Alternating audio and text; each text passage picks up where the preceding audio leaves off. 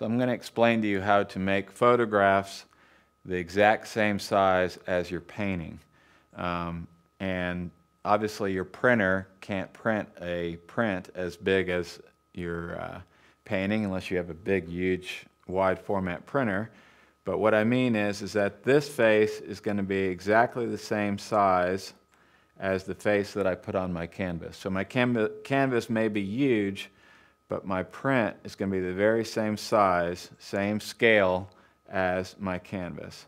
And as you can see, this is my sample here. I've got a photograph and I've got a box around her face, and then I've put that same box over here on the canvas. And that is extremely helpful. I highly recommend that if you're ever going to work from photographs, and this goes for anything, for landscapes, for anything, I would print multiple pictures, but make your pictures the same size as your canvas, and it makes it much easier to get a likeness and to see what you're doing. If I'm sitting here trying to draw this or paint this eye, it's much easier for me to just look at that and know that this eye here is exactly the same size. It really helps me, as opposed to having to look at the whole face and then sort of, see how the eye scales relative to this big face or this small face, more typical if you're working from a small photograph. And instead of trying to sit there and look at a small eye and figure out, well, how much bigger do I need to make it and everything else, it makes it much, much easier if this is exactly the same size.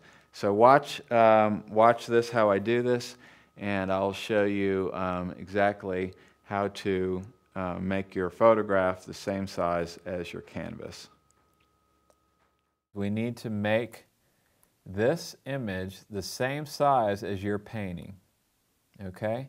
So that if we could print out this image as a huge print, if we happen to have a huge printer that could print banners, I want to make a single image that if I printed it on that big printer, it would come out the same size as your canvas. Now I know you don't have a printer like that, but just go with me. We're going to make this image the same print size, not file size, but print size as you will paint it. So how do we determine what life size is? Now, one of the reasons that I like to paint life size is, one, it's just easier.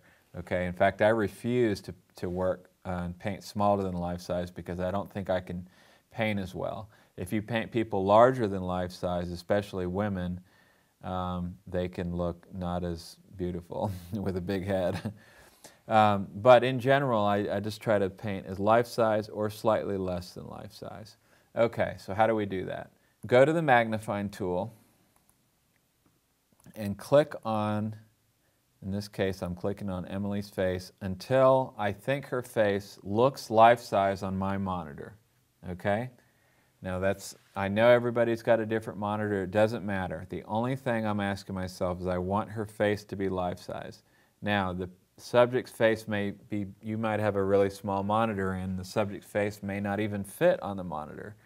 But it doesn't matter, just make their nose life size or their eyes life size or whatever it is. Just make it appear life size in person as you're sitting here in front of your monitor. You want it, I can't show you that because you can't sit here in person and look at it.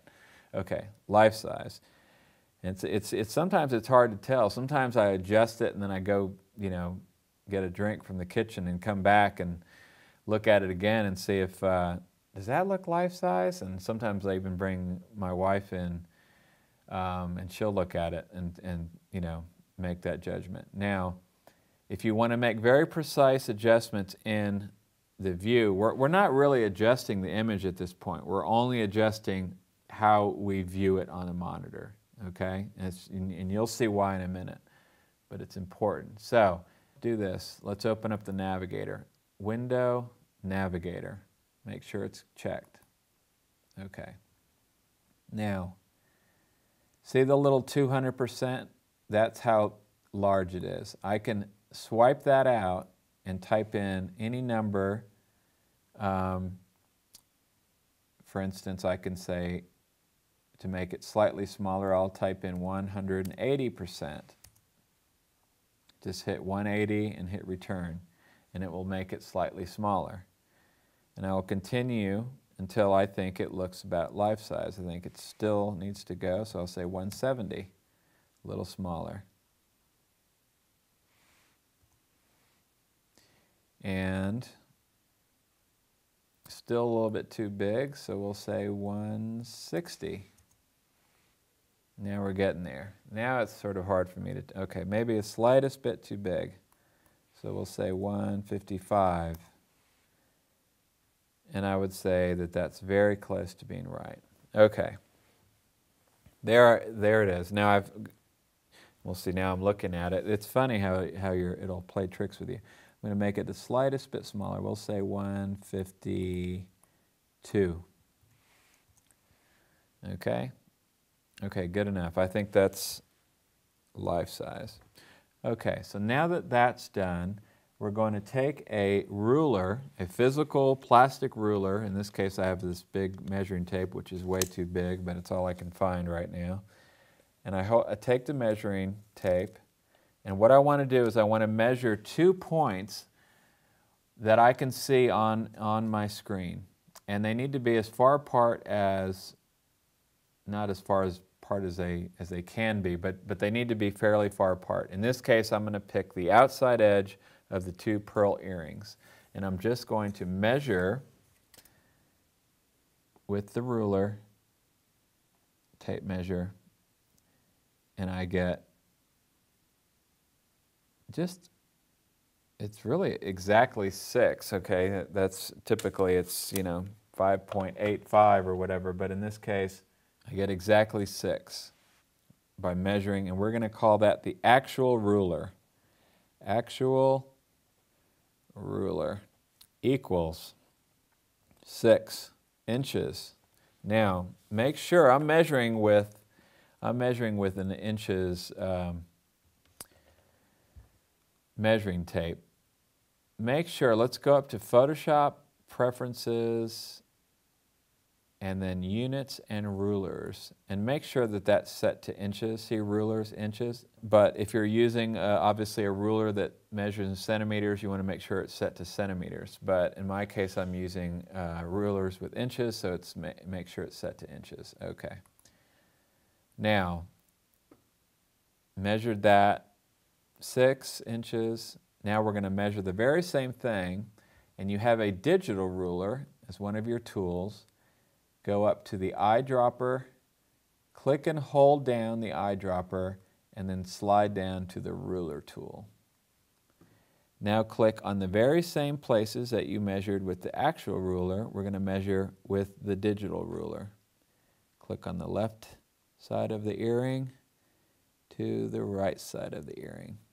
Now go up to the top, make sure your tools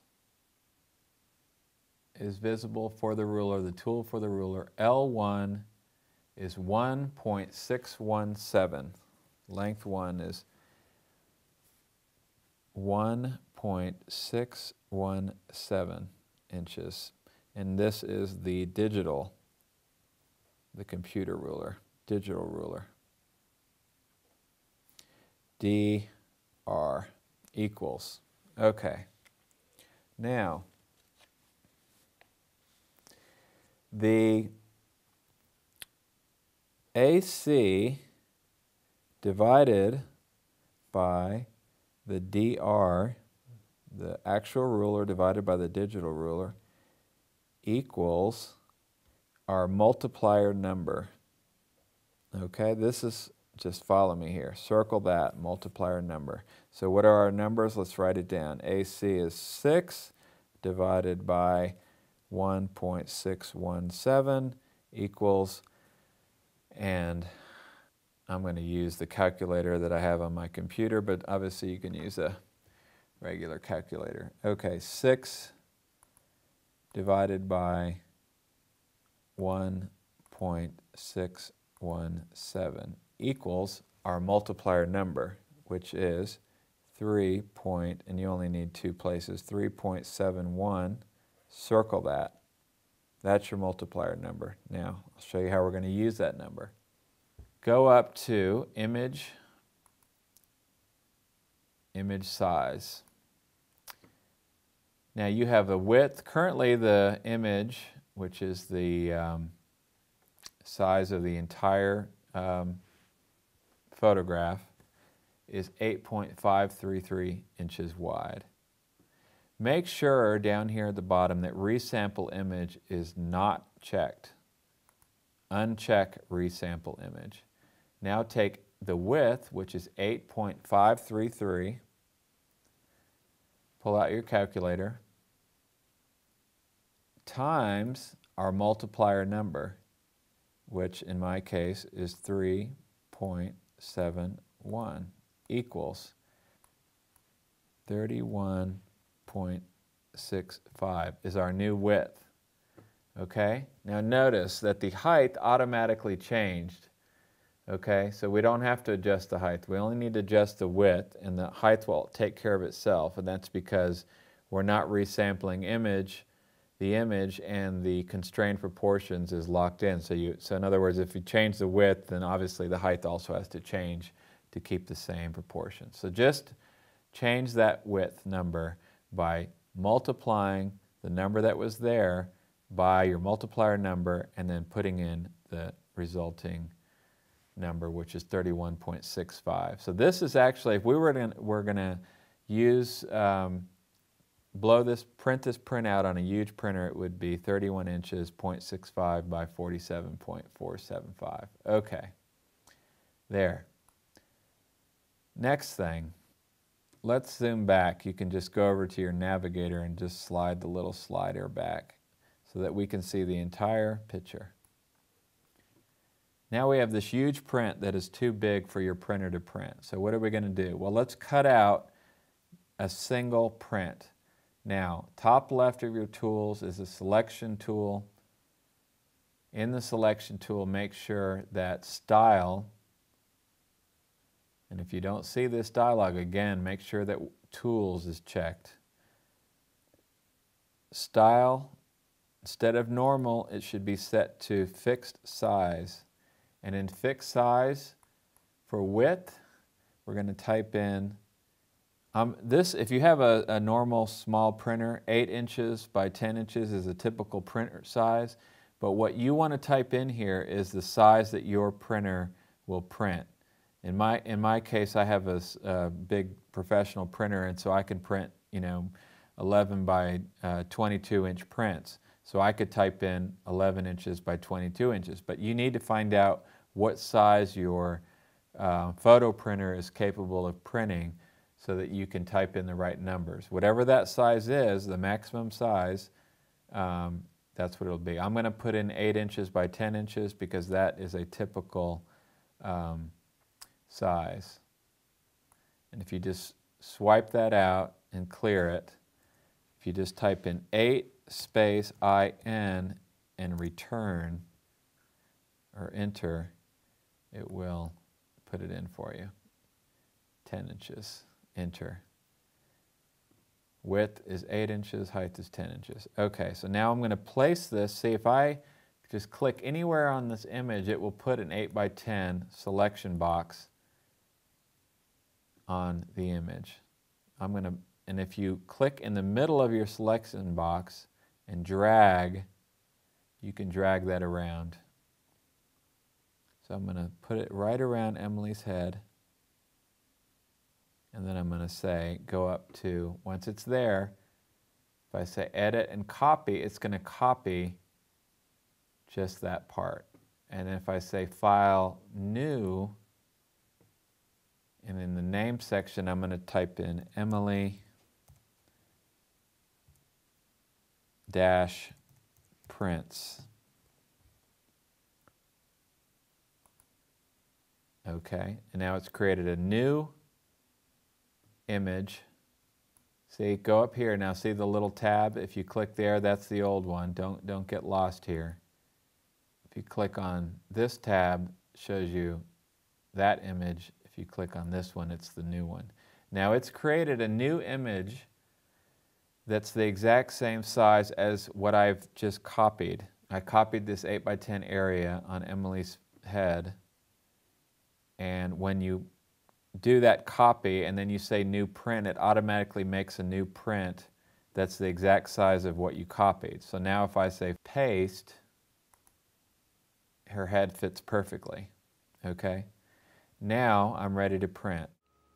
And then after you make this first print, you can make as many prints as you want by just sliding the selection box anywhere on your photograph and copy and pasting just like we did the first one.